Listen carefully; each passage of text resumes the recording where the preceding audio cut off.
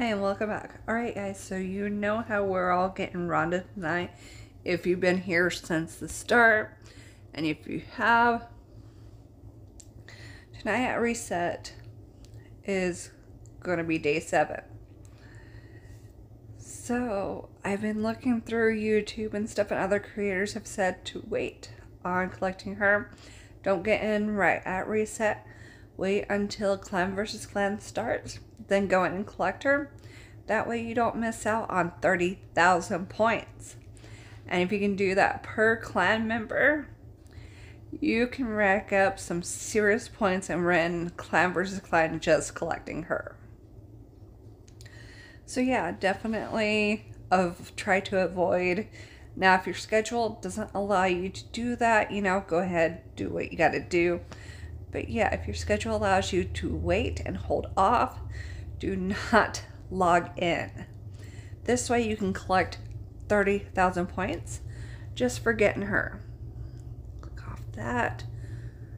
Also for Forge, your quests and stuff, everything at Reset is going to go for Clan vs. Clan points.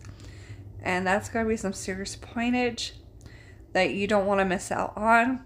That way you can get that easy win. So yeah, just make sure to remember that. If you have to, set a reminder, put it in your calendar, wherever. Write it on your forehead if you have to. That way you can see it every time you look in the mirror. That way you can remember.